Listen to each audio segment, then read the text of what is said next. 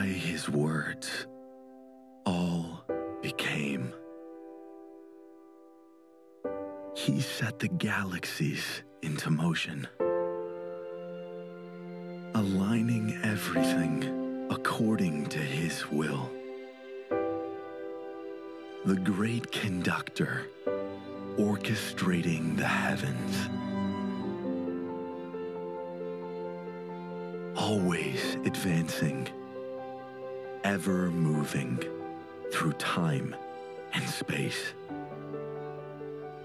2,000 years ago, he directed the stars and earth together to point to the center of his purpose.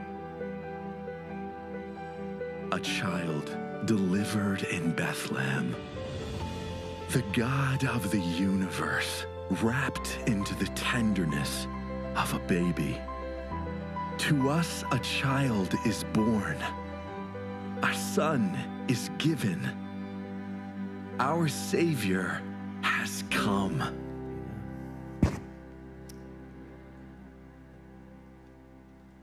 Well, Merry Christmas, everybody. It's so great to have you here on this morning, Christmas morning, and so good to see everyone. I remember when I was growing up back in the 1800s, we had Christmas, and we would go to Christmas every single Christmas, no matter what day of the week it was church. It was interesting how it used to be. My grandparents used to come over. Isn't it amazing how Christmas is almost like one big Christmas? I know it is for me sometimes. You know, I think when I was a little kid, opening my G.I. Joe headquarters. Remember that? And the Kung Fu grip?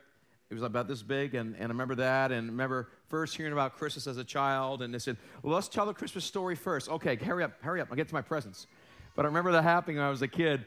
But I also remember the great times around the table. My grandparents were sitting there, and we would sing Tannenbaum. We'd sing the German version of O Christmas Tree, and all those great traditions. But I also recognize that sometimes Christmas can be difficult as well. Because since it's one big long holiday, one big Christmas, when you come to Christmas, it's like you're back at 5 years old, and if you're 50 years old or 30 years old or 20 years old or 15 years old, it all seems to run together, doesn't it? And really there's an expectation.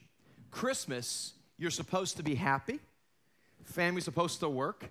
Everything is supposed to go the right way. But how many folks know it isn't always that way, is it? And so today we're going to be talking about from Christmas pressure to Christmas peace.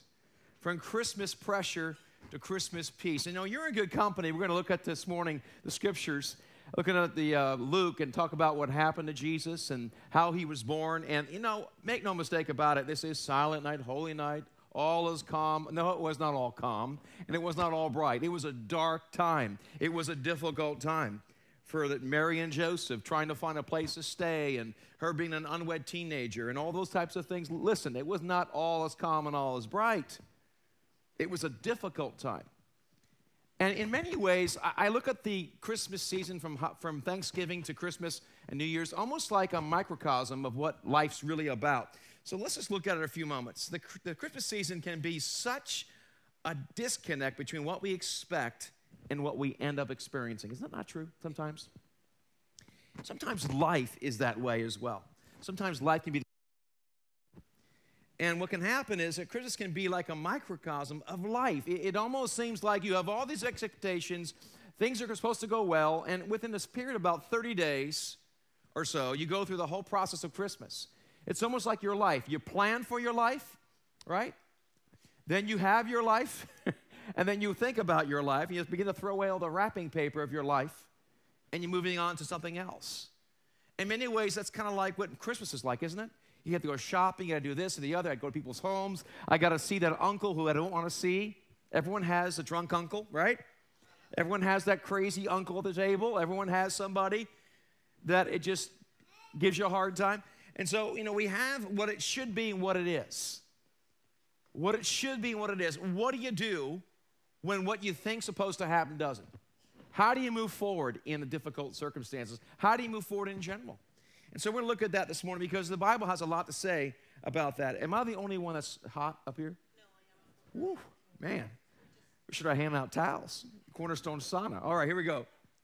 First of all, let's pray. Father, we just thank you so much for the Christmas story and what you did for us 2,000 years ago. We ask you bless our time here this morning. that we'd hear your word, that we'd walk in your word. In Jesus' name, amen. So let's go ahead and look at Luke chapter 2. You can follow along your scriptures or follow along with the screen. At that time, the Roman Emperor Augustus decreed that a census should be taken throughout the Roman Empire. This was the first census taken while Quirinius was governor of Syria. All returned to their own ancestral towns to register for the census. And so everyone had to register. Listen, there was a little bit of pressure here because Joseph's taking Mary. They're not even married yet, and she's pregnant. So you have to understand, there was a lot of shame and a lot of difficulty back in those days. Even though they knew it was God, even though they knew God was working in their lives, make no mistake about it, who else is going to believe that, right? And so they're heading back. And because Joseph was a descendant of King David, he had to go to Bethlehem in Judea, David's ancient home. He traveled there from the village of Nazareth in Galilee. He took with him Mary, his fiancée, who was now obviously pregnant. I've learned a lesson. You don't ask someone, are you pregnant, until it's obvious. Okay, just a little bit of advice to you. I've done that before. Oh, you're pregnant? No, I'm not. So, I mean, they got to be obvious, like walking like this and like, you know, have the stretch pants on. And then you can say, are you pregnant? But do not say, are you pregnant, until it's obvious, okay? This might be worth the whole message to some of you. All right, let's move on. And while they were there, the time came for her baby to be born. She gave birth to her first child, a son. Now, why does it have to say first child? Because she had more children after, by the way. Jesus had brothers and sisters. She wrapped him snugly in strips of cloth and laid him in a manger because there was no lodging available for them. And, you know, it's interesting. Most historians believe that Jesus was probably in a cave. It wasn't a cute barn. It was actually a cave. And interesting that he was wrapped in strips of cloth. What happened after Jesus was on the cross? What did they wrap him in? Strips of cloth, right? And where did they put him? A cave. Where was Jesus born? A cave, more than likely, right? Strips of cloth. And he was in a manger, as we mentioned last night if you were here. A manger is a feeding trough for animals. Jesus satisfied the ultimate sacrifice for us. Interesting to me. I am the bread of life, and where he is in a feeding trough. Think about it. Strips of cloth in a cave. God does nothing by accident, by the way. He'll use every hurt, every difficulty for his glory, even if it was not his plan. So when life hands you difficult sets of circumstances, what we need to do is take it in, keep our eyes focused on God. So there's no lodging for them. That night there were shepherds staying in the fields nearby, guarding their flocks of sheep. Suddenly an angel of the Lord appeared among them, and the radiance of the Lord's glory surrounded them. They were terrified. This blows me away once again. As we mentioned before, here are these shepherds. Shepherds, not kings, though they do come later on. Not dignitaries, but shepherds.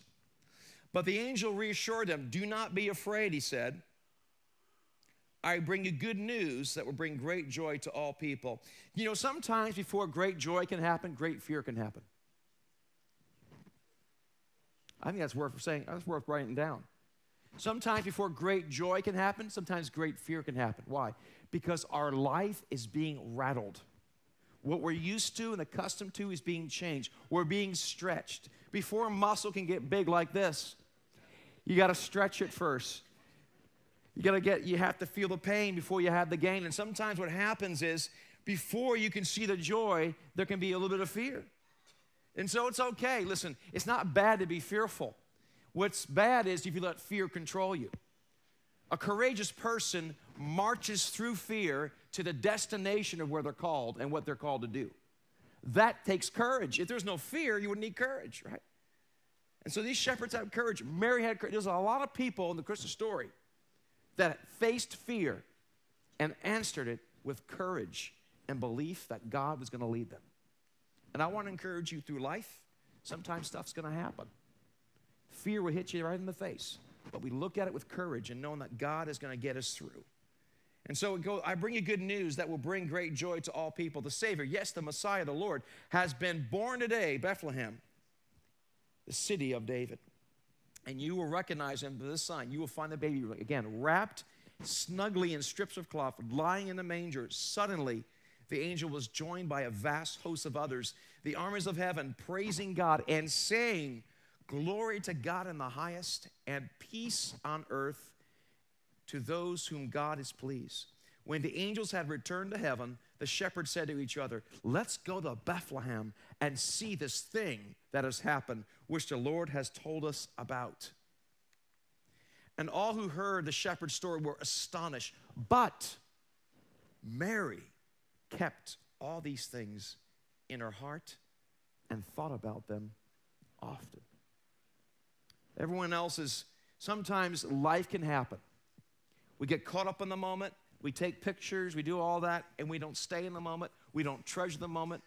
I want to encourage you, like Mary, is to keep the things close to your heart. Remember the times around the table. Remember the times with friends. Remember the times, situations, or remember what God has done for you and cherish those times. Because you know what? It is a gift. People are gifts from God. And she treasured these things in her heart, which we're going to talk about a little bit later. The shepherds went back to their flocks, glorifying and praising God for all they have heard and seen. It was just as the angel had told them. So from pressure to peace, how do we do that? Well, first of all, I want to encourage you to do this. Lower your expectations by raising them. Does that make any sense? Lower your expectations by raising them. Well, what do you mean? What I'm saying here is this. Put less confidence in yourself and more confidence in God in you. Put less confidence in people and more confidence in God. Put less confidence in your spouse or your children or your parents or your coworkers and put more confidence in God. Let me tell you the reason why. People will disappoint you. In fact, if you look yourself in the mirror, you will disappoint yourself. But why build your life on something and have high expectations for things that will fail you when instead you can jack up the house and change the foundation and put God there? And so lower your expectations of what you expect from people in life and raise your expectations by believing God. Jesus said, in this world you will have trouble. So we should get ready for that. So lower your expectations by raising them. What is that supposed to mean? Well, the Apostle Paul said this very clearly. He said, for we are the circumcision who worship God. Basically he's saying, what he's basically saying, we're the believers who worship God. And back in those days, circumcision would mean that you were Jewish and you were following the law. Who worship God in the Spirit, rejoice in Christ Jesus, and have no confidence in the flesh. This is how you lower the expectation. Lower the expectation of the flesh and raise the expectation of what God is going to do. Though also I might have confidence in the flesh. If anyone else thinks he may have more confidence in the flesh, I more so. And he goes on and talks about his pedigree, which is basically Ivy League universities of his day, the best education, the best religious things are going on. He was the who's who in the religious zoo. I mean, the Apostle Paul had it all together. And he's saying, I count it all but rubbish. And the word he used, which I don't want to use in a family service. All right, so that's what he said in the Greek. It was not a very nice, it's excrement, basically. I count it all excrement compared to God. And so he says, I have no confidence in the flesh. So the problem, we give too much confidence in the flesh and no confidence in the Spirit of God in us. That, my friend, will get us in the area of disappointment.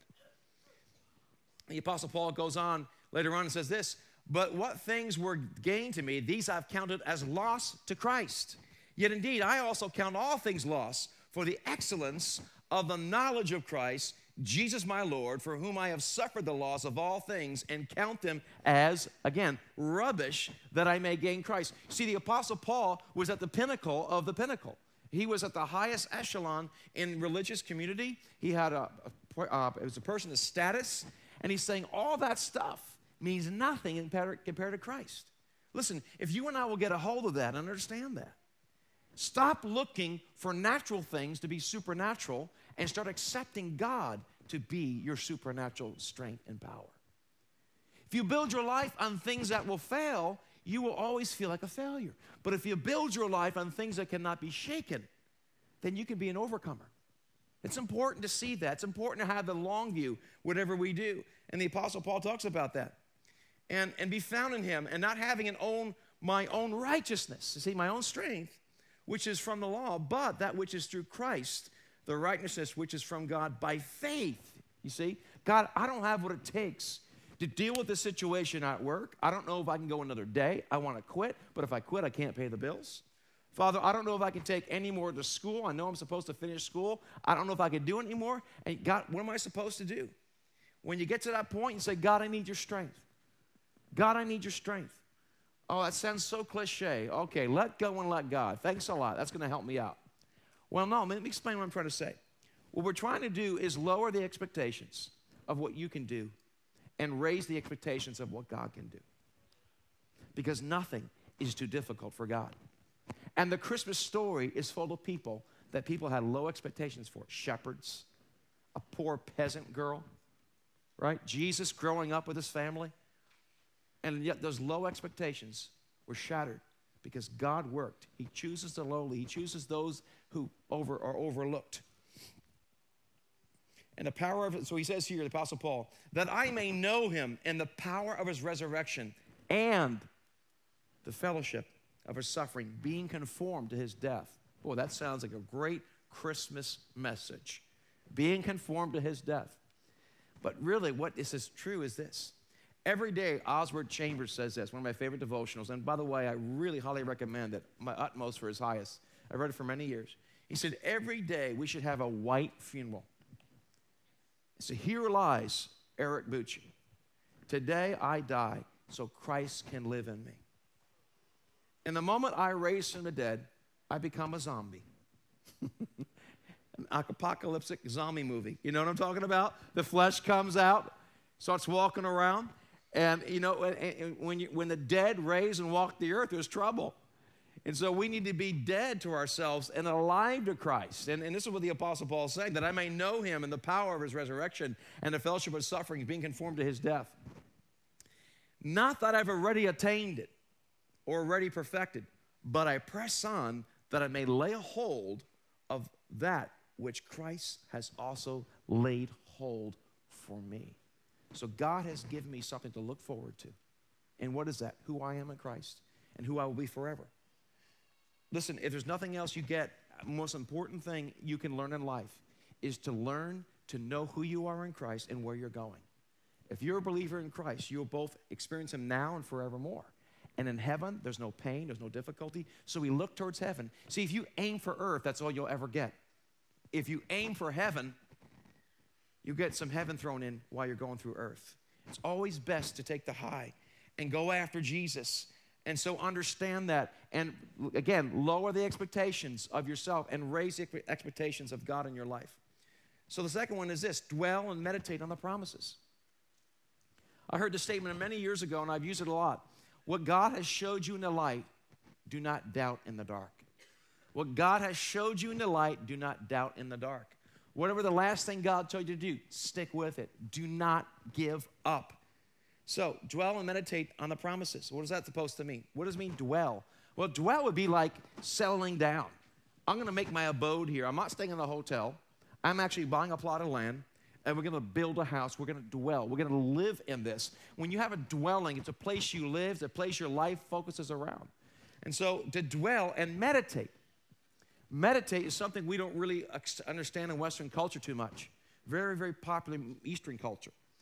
Meditation is thinking about something over and over and over again.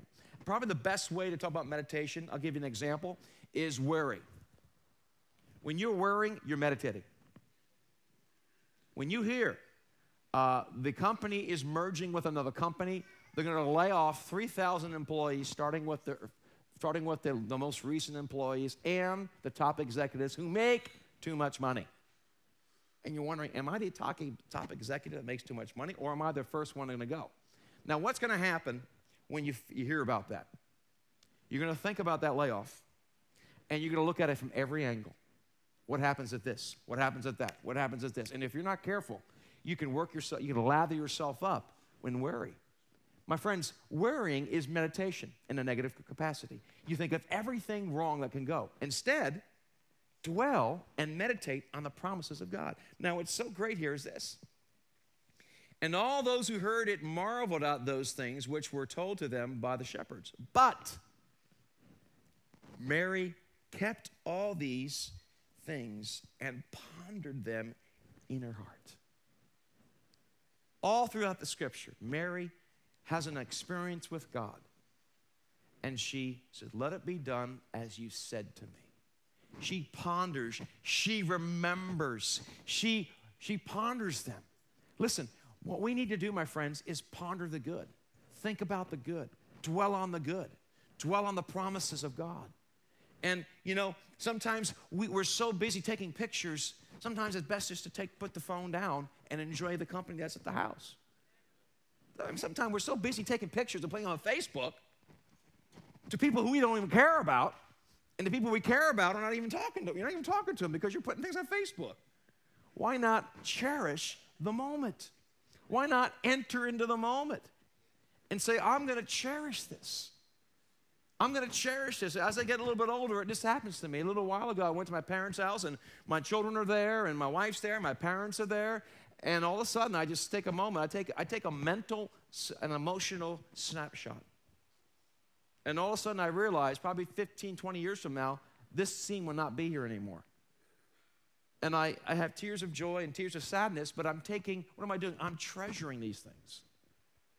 I'm treasuring what God has done. I'm treasuring God has given us each other. We need to treasure where we're at and think about what's good. And so Mary kept all these things and pondered them in her heart. She pondered the wonderful blessings of God. She pondered what God did in her life, because let's face it, what she had to go through was not easy. The Bible even says to her when she first heard the news from the angel, it will pierce your heart. And so she understood the importance of pondering, of dwelling on things. And I love what it says in Philippians. It says, finally, brethren, whatever things, Philippians 4, whatever things are true, whatever things are noble, whatever things are just, whatever things are pure. That means you have to turn off the news. There's nothing there, right?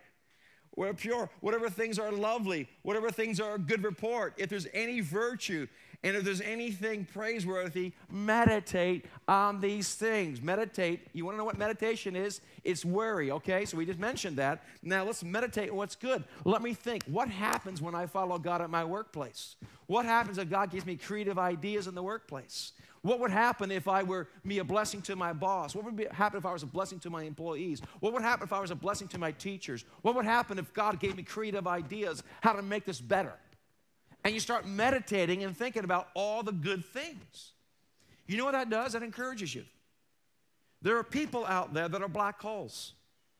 As soon as you meet them, it's like there's a gravitational pull to despair. And you know, I think a lot of us know people like Pigpen from Peanuts. You know who Pigpen is? If you've seen the Christmas special, you know, Snoopy playing the thing, and all of a sudden this guy with a bunch of clouds called Pigpen. Wherever he goes, he brings a cloud. If you cannot get rid of the cloud, then remove yourself from the cloud and get into the cloud of the Lord, His presence. If someone is draining you and you can't change them, the best thing to do is say, I'm too busy to hang out with people that are going to drain me. I want to help you, but if you're pulling me down, I don't have time. Whatever's true, whatever's noble, whatever a good report, think on these things. Meditate. Meditate on these things. Think of good things. Think positively. Think of what God can do in your life. The things which you've learned and received and heard and saw in me, these things do. And listen to this. And the God of what? From pressure to peace. The God of peace will be with you. There's a lot more we could say about this, about praying and supplication and asking God and thanking Him for what you need. But dwelling on the right thing is so important. What you dwell upon determines your well-being. Your dwell makes your well. And the well you drink from will determine your health.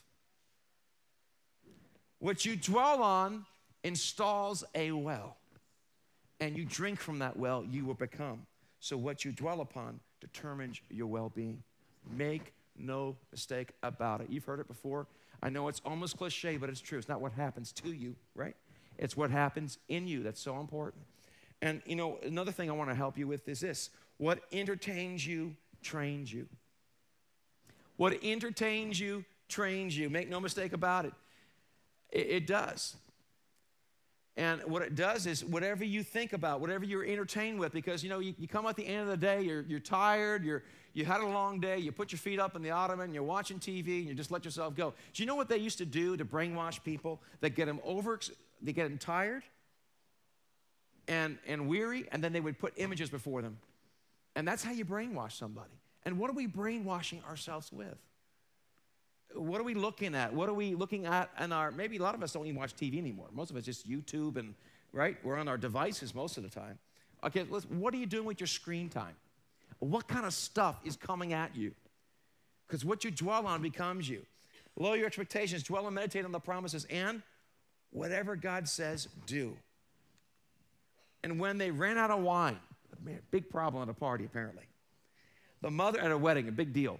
The mother of Jesus said to him, they have no wine.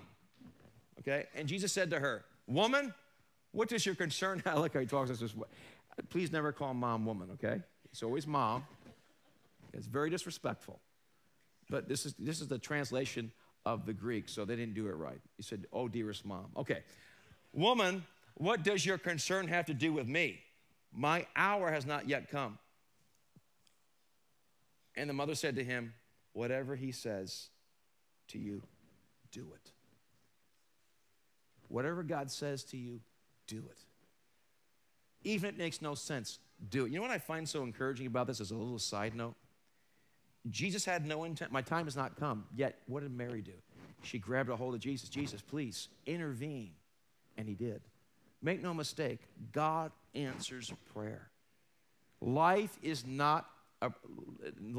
just happen. Life is shaped by our prayers and our obedience to God. God has his sovereign will, but he also has his permissive will, which you and I can grab into and take down. And this is what Mary did. But whatever he says, do it. Lower your expectations by raising them. Dwell and meditate on the promises. And whatever God says, do, and keep on keeping on. Do not give up. I love watching the Olympics and all sorts of personal people that do incredible things. You know what they often say? I wanted to give up, but I didn't give up. I kept going. Often the difference between failure and success is the people who determine not to give up. Keep on going. Keep on doing the right thing. What's the last thing God told you? I'm going to continue to do. You know, and let's not grow weary while doing good. For in due season, it doesn't say we might, it says we shall. I looked at it. I looked it up, by the way. And when it says we shall, it's a very strong word, like a future fact. It's going to happen. It's like saying tomorrow the sun will rise. For in due season we shall reap if we do not lose heart. What is God telling you to do? Keep on doing what God's told you to do. It's all part of the process. You see, the difference between winning and losing often is not giving up. Winners are not whiners. If you find yourself making excuses why something can't be done, that's not the Spirit of God. That's a complaining spirit. That's a spirit that will drain faith in your life. How many times I've asked people, I don't like my job. Well, why don't you look? Well, there's no jobs out there. And every time you ask them, okay, do you really want to see change in your life? Don't make excuses. If you find yourself making excuses why something can't change, you're a whiner, and you're not being a winner. A winner believes God can do something for you. Listen, this is important. If you're around whiners, get away from them. If you can't change whiners, get away from them. What happens if you're with your spouse? Well, then you start being nice. If your spouse is a whiner, then you know what? Don't reciprocate with whining. Let me tell you something. When someone throws whining or complaining at you, it's like playing catch. If I throw a ball to you, what you do is you don't catch it, and you don't return it. And after a while, when someone wants to play, it's almost like a dog that comes up with a little piece of toy, drops it, waits for you to throw it. If you don't do it, the dog will finally give up. Okay, now a cat is a different story, but a dog will give up. So what you need to do is you got to stop throwing the ball. And to throw an insult or someone's negative, don't reciprocate, just let it go. And so winners are not whiners. Oh, death, where is your sting? Oh, Hades, where is your victory? The sting of death is sin, and the strength of sin is the law. But thanks be to God who gives us the victory through the Lord Jesus Christ. This is the issue here as we get ready here, is this. Death, oh, where's your sting? So listen, understand something. For those in Christ, we have life now and life eternity. What that basically means is that what God has done for us is so impressive and so amazing, we need to focus on that. And when you realize, oh, the worst thing that can happen is you die and you go to be with the Lord. Oh, that sounds kind of morbid. No, it's not morbid. Because we understand that the promises of God are true. And so for the joy set before him, Jesus endured the cross. Notice it says the joy set, not the complaining set before him, not the whining set before him. He was honest with the Father. He told the Father how he felt. But he said for the joy set before him, he endured the cross. Therefore, my beloved brethren, be steadfast, immovable, always abounding in the work of the Lord. Now listen to this, knowing that your labor is not in vain for the Lord. No one sees what I'm doing. God sees it. God sees you praying for your spouse. God sees you praying for your kids. God sees you praying for your friends at school. God sees what you do in secret. And everything you do is not in vain for God. And so we have to stop and realize that the pressure of Christmas and like the pressure of life can be changed. And how do we change it? These 4 things today is this: lower your expectations of the flesh and raise them in God. Dwell and meditate on God's promises. And whatever God says, do it. And keep on keeping on, and don't give up. That's the Christmas story. They didn't give up. And because they didn't give up, they had an amazing time in Christ. So, steadfast, immovable, always abounding in the work of the Lord. Now, I might ask you a question. Oh, death, where's your sting? He's saying, I have nothing to worry about. But if you're not in Jesus Christ, there is a sting of death. There comes a time where you're going to have to give an account for your life.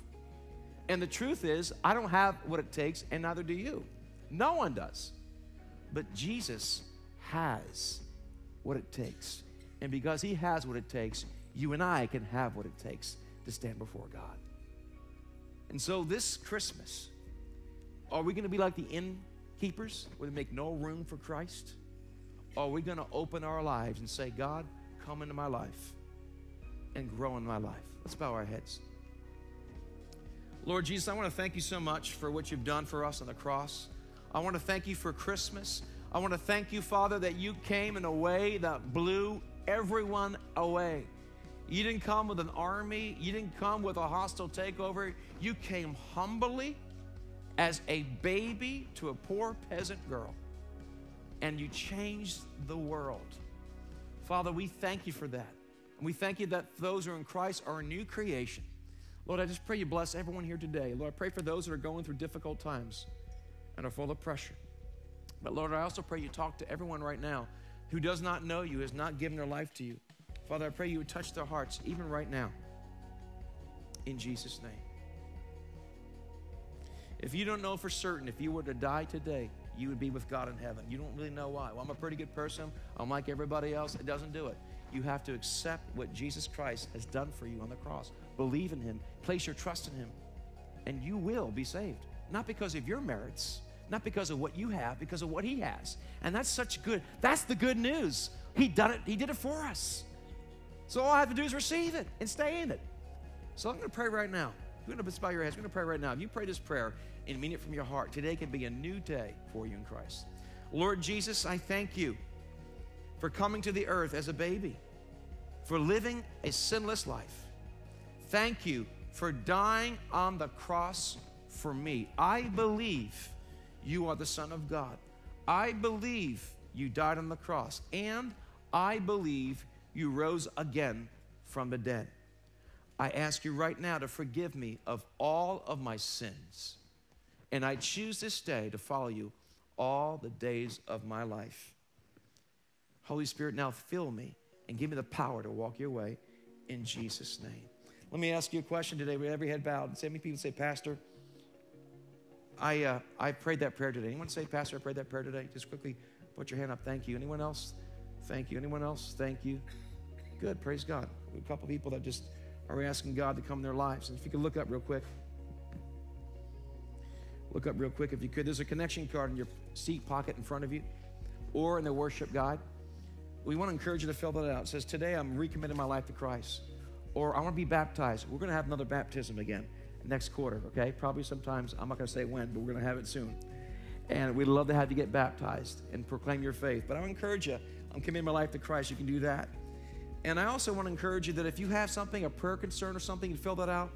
So go take a moment right now and do that. We're going to take an opportunity to give back now to our tithes and offerings. If you're a guest, do not feel obligated to give. This is for folks that call Cornerstone Church their homes. And the Bible says God loves a cheerful giver. So freely you have received, now freely give. So I want to encourage you with that. So Father, we thank you for this offering today. We ask you to bless it in Jesus' name. Amen. Go ahead, ushers, if you could be so kind to do that. Listen, I want to encourage you that next week's the new year. Can you believe that? And we're going to be starting a new series, and we're going to have Growth Track, and I want to encourage you to come to Growth Track. Growth Track is something our church has. We have 4 classes every month. We're starting the second Sunday of January this month. Also, I want to let you know something else. We're coming up to 21 days of prayer and fasting. And so it's going to be a great time. We're starting the second week of January. I think it's January the 7th, I believe we're starting. For 21 days, we're going to have prayer every morning, Monday through Friday, right here at Cornerstone Church, 6 o'clock a.m., snow or shine. And we're going to broadcast it live so you can also come on and join us in prayer. We're going to just take an opportunity to set first and give God the best part of our year, the first part of our year. And when you give God the first, He blesses the rest. So this is something we're doing. And something else I want to encourage you about. I want to encourage you to pray about that. Breaking up fallow ground, the Bible says, and prepare yourself and let God do something new in your life, everybody. Amen? Well, let's all stand if we could as we're almost done with the offering. I'll give you guys an opportunity. Let's just all stand and have our closing prayer. And then we're going to wish you a Merry Christmas and a Happy New Year. And we're going to have our prayer team up. You don't want to miss next week. We have a special treat for you next week on Sunday. You don't want to miss it. I'm not going to tell you what it is, but you're going to be really pleased. That's next Sunday. It's a special gift for everybody who's going to be coming. So we're going to be doing that. So let's pray. Father, we thank you so much for Christmas. Father, I pray you would turn the pressure into peace. Father, that we would dwell and expect great things from you, Lord God. I thank you for this place. I thank you for Christmas. And I thank you that we're more than overcomers in Christ Jesus. I pray a blessing. In Jesus' name we pray. And everyone said, amen. Listen, we're going to open the front. If you need prayer, some of our prayer team will come down. Otherwise, Merry Christmas, guys. God bless you.